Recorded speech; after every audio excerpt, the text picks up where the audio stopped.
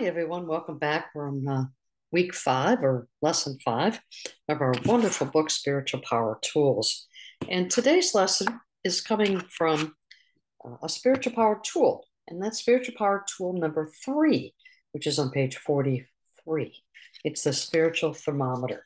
So I'm going to bring that thermometer up for us so we can all see it. And there it is. Here it is. Mouse is not working. There we go.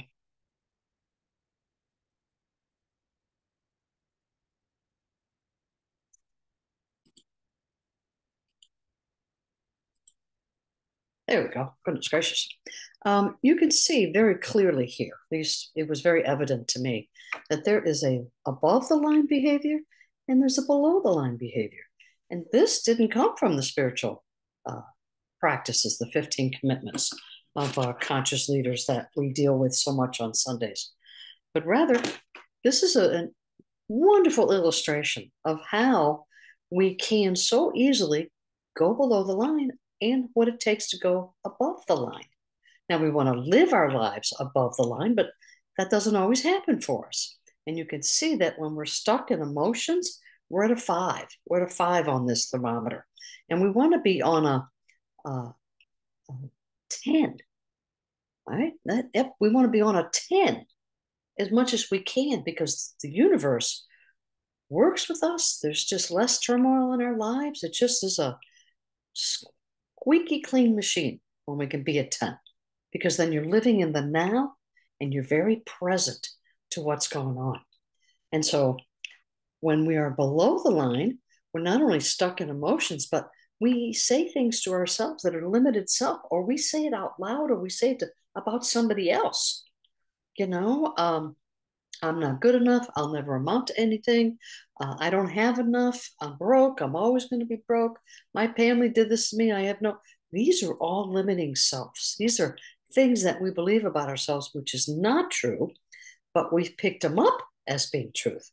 And so that thermometer of angst is ignited, and that puts us below the line. It puts us in that 1 to 4.5, 5 state. When we're in drama, when we're in fear, when we want to be right, our ego kicks in, and these are the times when that happens. At least if we can pause and understand that I'm in that state of mind, that's the critical part. An example, very simple example. You get an email, you're watching a wonderful TV show with your spouse, you're having a nice evening, you read this email and it agitates you, right? You go, oh, bloody. And you start to rattle off a response that is probably below the line. If you could pause at that moment and not respond, wait till the next day if you can, and then look at it with the presence and clear thinking, your response will be very different. So do not make decisions and do not take action when you are in that state of mind that puts you below that thermometer, when you're stuck on your emotions, when you don't feel good about yourself, And so I love at the very bottom of this diagram, it says forgiveness, release, quiet the mind, surrender. Wow, what a wonderful practice. Because where is the forgiveness needed? Now, forgiveness is a recognition that I did something that I don't want to do again, and I forgive myself for going to that state of mind, and I want to now go to a different state of mind. So we release it and we surrender. It happened. Now it's time for me to move on. Now, we can't be flippant about that, because if we've done something that causes harm to another person, we may need to do forgiveness with that person. I'm so sorry that I lashed out at you. I was overreacting. I shouldn't have done that to you. I'm so sorry. And can we replay it? Can we do it again? Where I can be more on my awareness that I want to be more present and clear thinking. Mostly the person will forgive you, obviously, unless there's, some real harm that's been done. And I hope that isn't the case.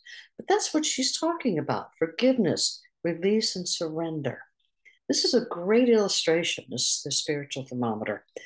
I'm thinking about putting it up at the church wall. I think it's wonderful.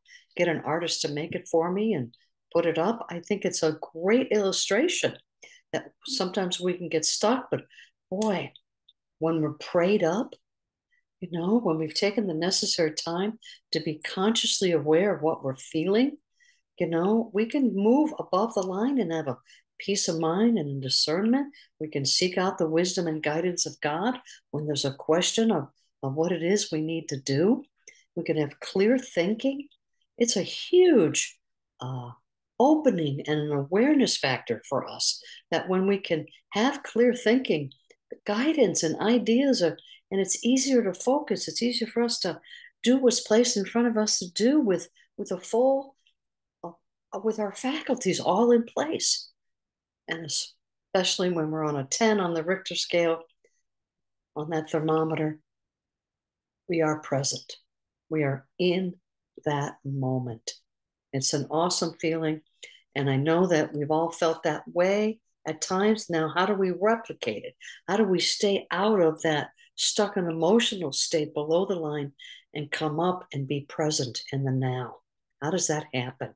So I want to leave you with some questions for discussion. Some of this requires a little bit of doing on your part.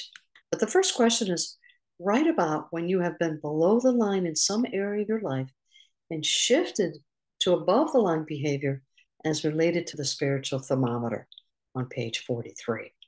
The second question is, what practice have you or do you need to put into play in your daily living to keep yourself in the now, in the present moment? That number 10. And the last one is, when did you first realize that your behavior was below the line, and how did you react to this discovery? Share that with your group, certainly within your journaling.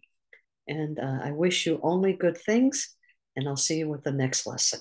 Godspeed.